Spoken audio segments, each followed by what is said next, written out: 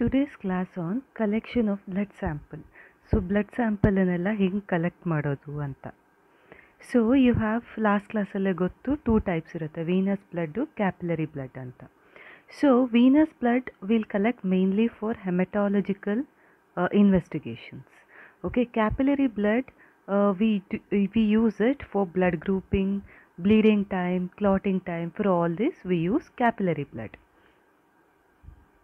Now, so either it is venous blood or capillary blood, we need to take certain precautions. ಏನಲ್ಲ precaution? One, to prevent needle stick injury.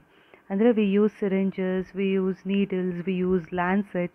So ಅದರಿಂದೆಲ್ಲ injury ಆಗೋದನ್ನು prevent ಮಾಡ್ಕೊಳ್ಬೇಕು. Okay, so if there is needle stick injury, there are chances of transmissible infections like AIDS or hepatitis B, hepatitis C, all those. Okay, so adrinda needle should be handled with care. Okay, so there should be needle stick injury prevention should be followed.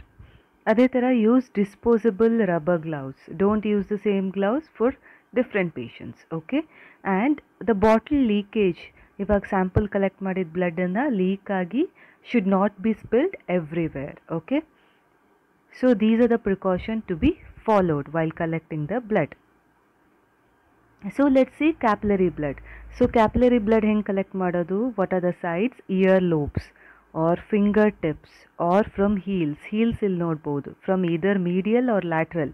Usually ಈ middle portion ಅನ್ನು spare ಮಾಡಬೇಕು. Okay, and plantar surface of the big toe. ಇದನ್ನು usually we do it in infants. Okay, these are the sites for collecting the capillary blood. ಯಾವುದೆಲ್ಲ? Ear lobes, fingertips, heels